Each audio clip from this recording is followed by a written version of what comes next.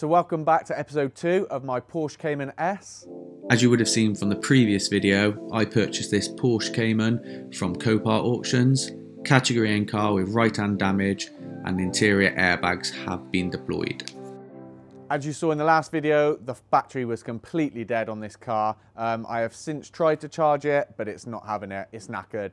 So I have gone and got a new battery, so let's replace that now. So out with the old, in with the new one. Short person problem. To get to the battery, with it up on the stands, I'm definitely going to need my little stool.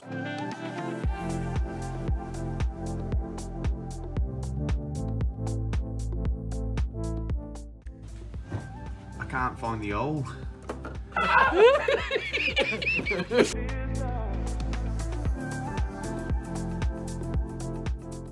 So I did just turn it over briefly, just to make sure it wasn't seized or anything like that. It did fire. I'm not gonna lie, it didn't sound the healthiest. I turned it off just at that point, as I don't know the correct oil level right now, and also coolant wise, we've got none in there. So I will do oil and filter change once we get the new radiator system in and bleed the coolant system at the same time, just so we know where we are with our levels. Next up, I'm gonna tackle the headlight. I'm going to use a little breaker bar and a bit of brute force, if I'm honest. I'm not looking forward to it, but a bit of panel bending, and then try and get to that latch mechanism on the headlight just to try and release the headlight assembly and get it out.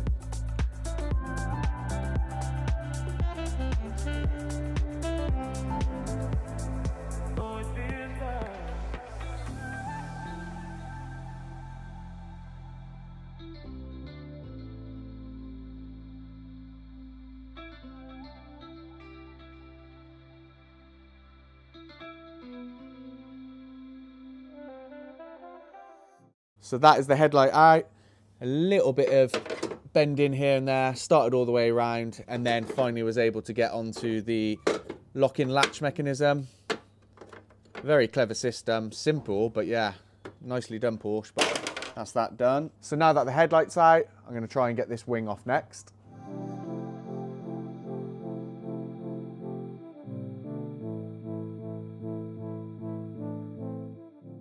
So having a quick look round now that the liner's out the way, it looks to me like there's a little bolt up underneath here that needs to be removed, just up there, which holds the wing on the bracket. So I will take this bit off, and I'm guessing it's just up underneath here that I need to remove. Also can see I have the washer bottle reservoir in here, so I'm thinking it will just be off wiggling that out the way and securing out the way, and then there must be a couple of bolts up behind here within this wing as well.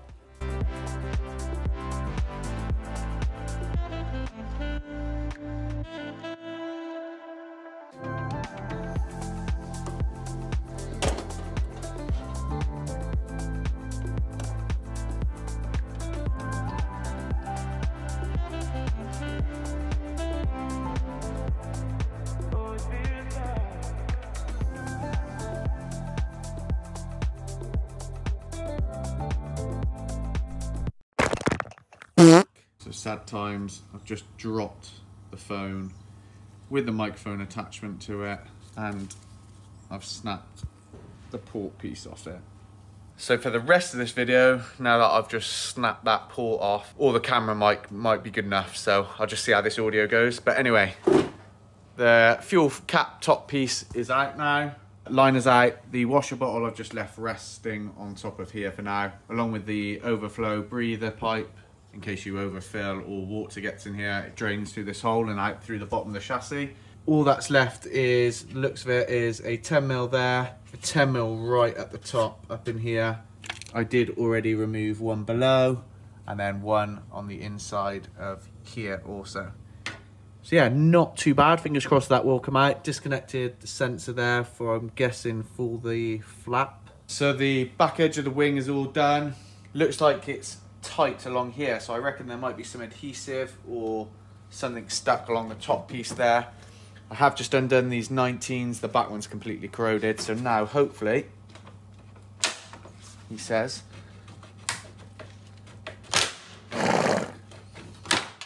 okay, that's one way to do it. So I am not a fan of this. That's a welded thread for a nut that is currently up on that bracket there. That tiny little one with the thread exposed right down the back there.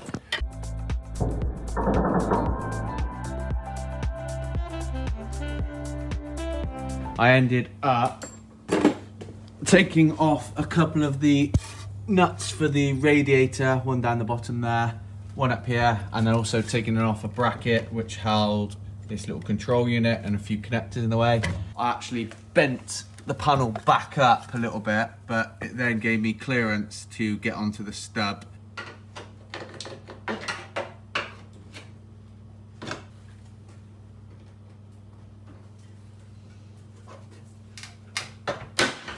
There we go. A little bit of resin.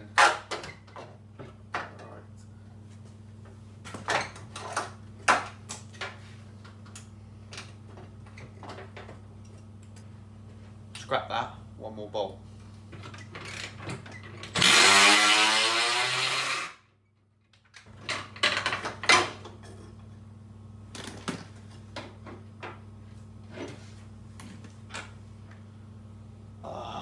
Crush sensor. So that is the wing off. A little bit of a battle, but I'm glad it's gone. I didn't know there was actually what looks to be a crash sensor mounted to the front corner of the wing as well. So that's handy. I will need to look that up and replace that, because that would have definitely been the one to trigger the impact for the airbags, being that the damage was on this right hand side. Progress. So the wing off, now we can see the whole radiator and condenser assembly. There's not actually too much left holding this on. This is the bracket the studded, threaded stud was going through with that 10mm I've just been battling. And with that all crushed in, it has bent the bracket slightly. And that is why originally I couldn't get the 5mm socket through to take the headlight adjuster bar out. So the next task I'm going to tackle is the wiring harness for the front lights. So I did a bit of internet scrolling and a bit of eBay, anywhere I could find on Google, and even message a couple of breaker cars, but they didn't have this harness available. And the worst thing is, this front loom is about £250 new from Porsche, which is just outrageous. So the wiring is a couple of different gauges, so different thicknesses. I've managed to get a few offcuts. I'm gonna be using the good old trusty soldering iron, soldering in the new connections and then heat shrinking over the joins.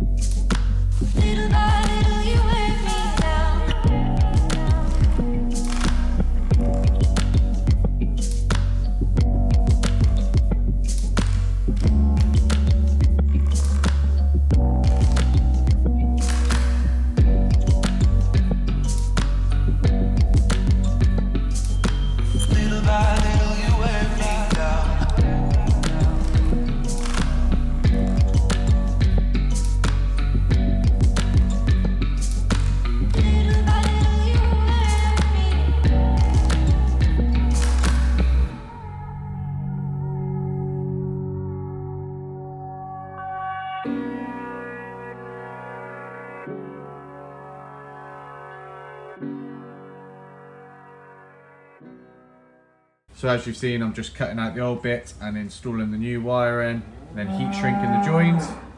I've been joined by some fellow friends. Jesus. So that is the wiring complete. As always, wiring does take a lot longer than you first anticipate, but you don't want to be rushing it. So that is the loom done. Little loom tape round the wiring, and that's a nice £250 saving. Banging. Okay, so we're on a roll. I'm gonna try and get the radiator and condenser assembly off the car.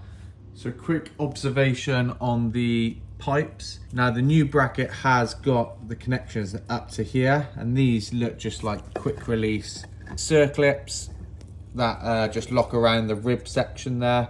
However, these bits of the pipe look a little bit crusty. They're not leaking at this moment, and I don't really want to upset by removing them from this side and then possibly damaging the seal, as then I think I'm in for a set of pipes. So I think I'm going to take the hose clamps off on this side.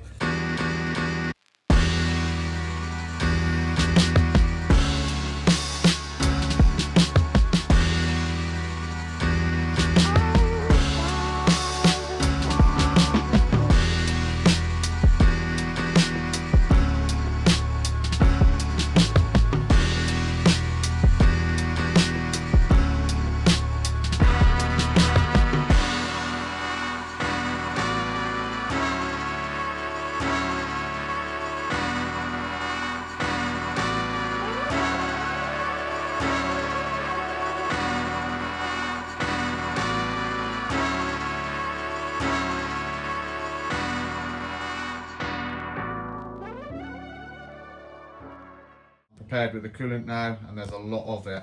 With the engine being in the back, hoses run all the way down the car, crossover, and then obviously we've got the radiators on the right and left side, so there's a ton of coolant to replace.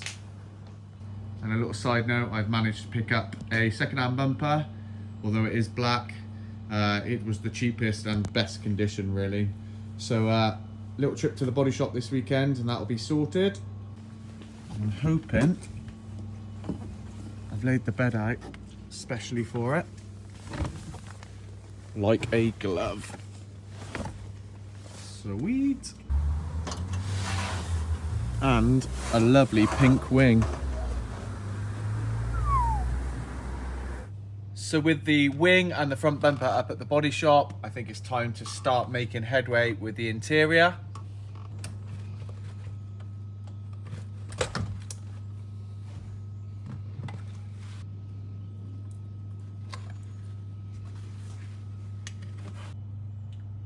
So that is the airbag removed from the steering wheel. Here's my new replacement one. I don't have this little sub harness like this, and I have just started to pull this off, and yeah. So as it's gone off, huge amount of heat, and it's just melted the contacts. So I need a little new sub harness, so I'm gonna have to get that ordered up.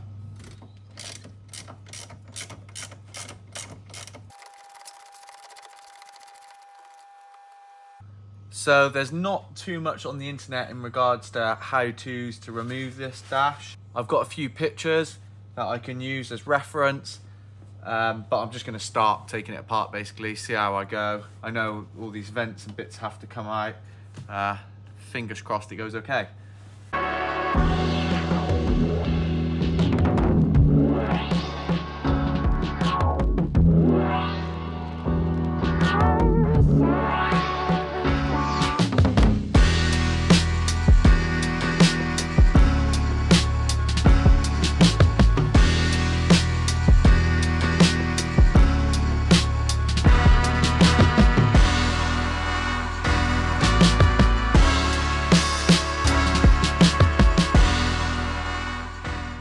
So I'm just going to leave the glove box hanging down for now. I'm only interested in getting this top half off, this top bit of the dash off. These air vents, I think you've got to slot and depress some clips and pull them out, and they look very fragile. So I think I'm going to go ahead and disconnect at the connector end for each one, and then for the twin cluster up here, there's a connection here I can see. There will be one the other side, I'm sure. I'm going to try and get away with leaving as much of this lower half in, as naturally I'm only replacing this top bit. Here's the airbag module for the passenger in here, bolted up in, so I'll have to tackle that in a little while. And I'm also going to be replacing a little crash module, I think is tucked up down in there where it just says Porsche, so I need to get to that as well. Scrap that. Glove box is coming out. It's just going to make it a lot easier to get to that crash module in there, and just getting my feet in here as well, to be honest. These little tools are super handy. Just bought a little set off eBay or Amazon, one of them, he says. What I was saying is, these little tools are good, loads of different angles, get a multi-pack. I mean, that wasn't very gracious, but yeah, so many of these little pop clips about, so get yourself a set.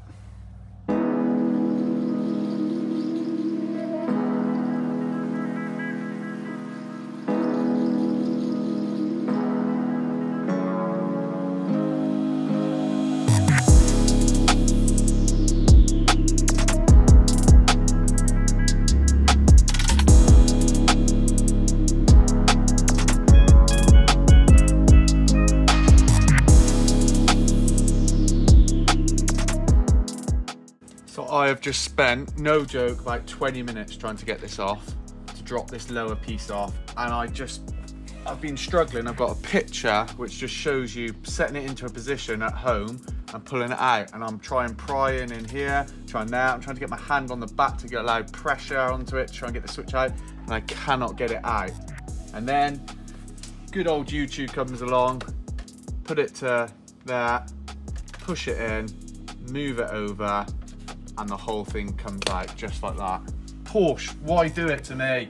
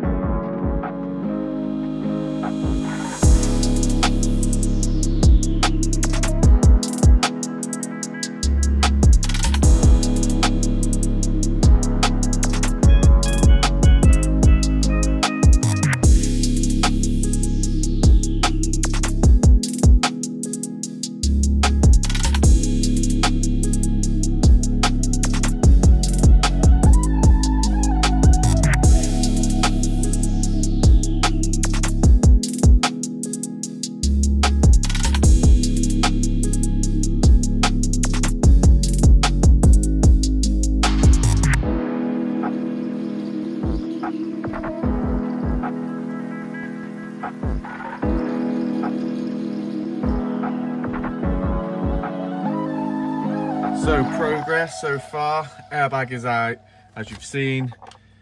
Just got that center console piece out, and oh my god, it's quite intimidating really, but a lot of wires. So almost there. Got to get these center ones out, and that far one, but I need to get to depress the tangs like on the other one, just up underneath. So I needed this console out anyway. So I believe all the screws are out now for this dash. Well, fingers crossed they are. So I think it's time to just give it a little wiggle and a bit of persuasion.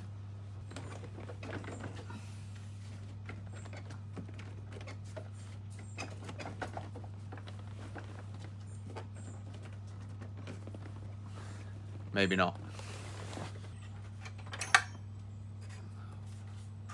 Right, take two on this. I've taken the side trim off, just so it gives me clearance. There's a little locating tang there. I haven't done that side. I'm hoping I can get away with just doing the one. So let's give it a go. Yeah, that's it.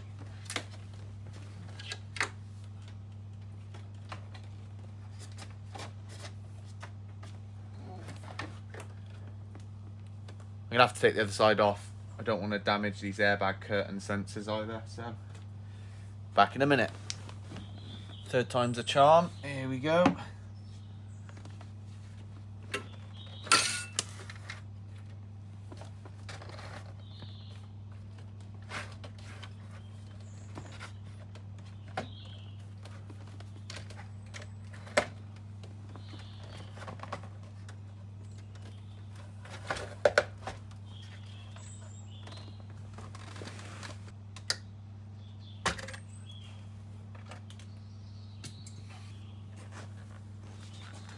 Get out of my pub! My pub!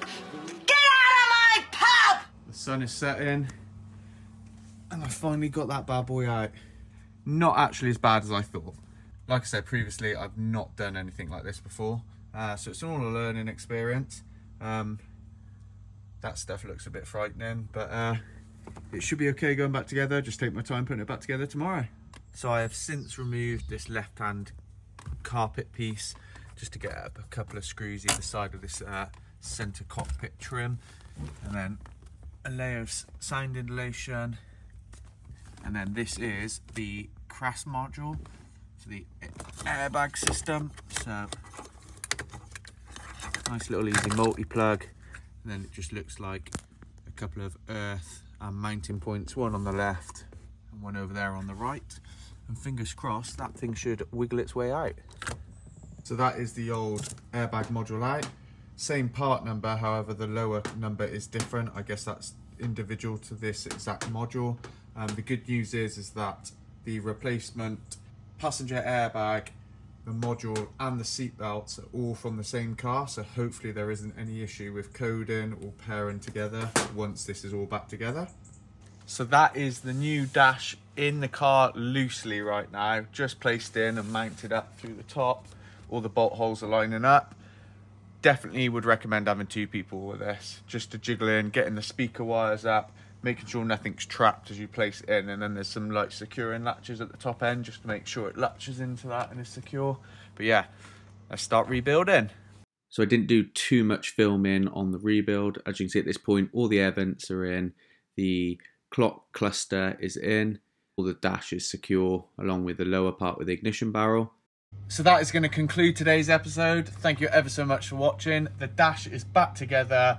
A few little bits to sort in here, along with the seat belts, and then can't wait to get the bodywork back from the body shop. Thank you so much for watching this video.